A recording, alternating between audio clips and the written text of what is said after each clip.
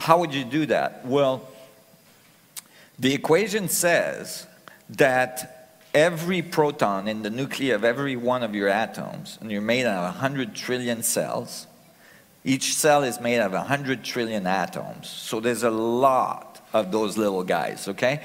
It's very advanced, it's very complex, it's remarkable. It's remarkable. Like there's a miracle happening every billionth of a second in your body.